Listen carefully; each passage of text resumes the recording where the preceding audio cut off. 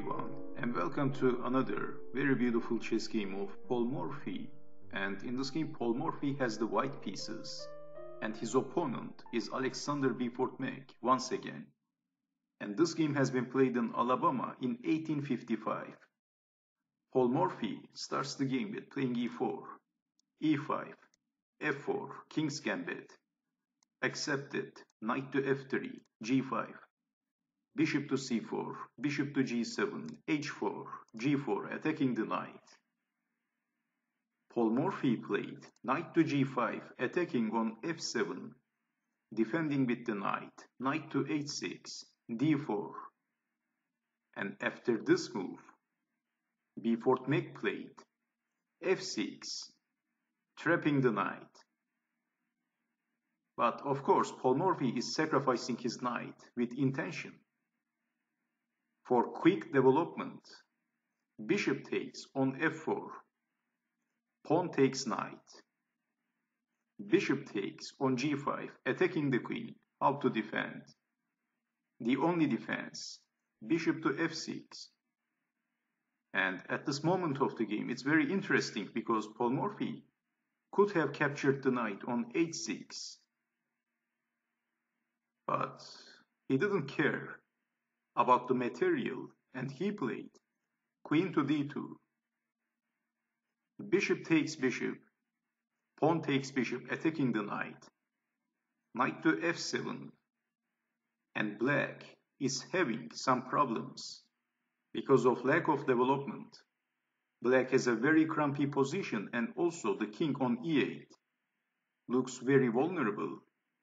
And on the other hand, Morphy has a very solid, comfortable attacking position. His pieces are active. This looks very bad for black. At move 11 in a very early stage of the game, unbelievable.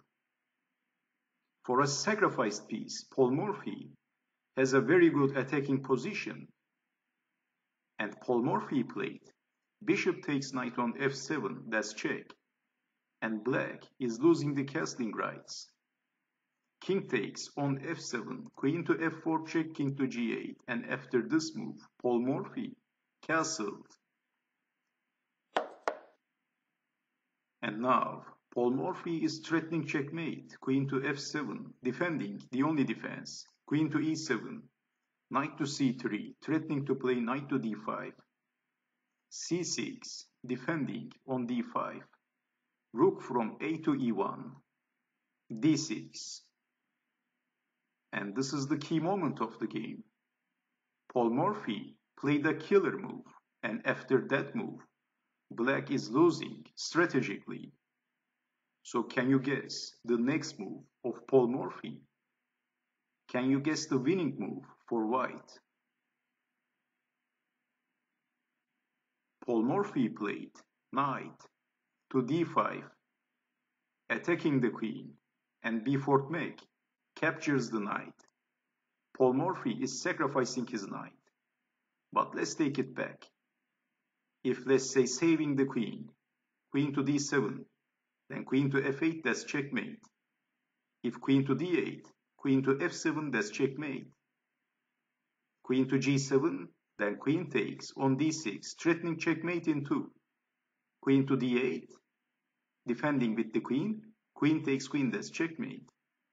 So what else? Queen takes on d4, king to h1, queen to g7, queen to d8, queen to f8, queen takes queen, that's checkmate. So pawn takes knight, e takes on d5, attacking the queen to g7. Morphy played a move, and Alexander Beaufort Meek had enough, and he resigned. Morphy played rook to e8, and this is all over for black.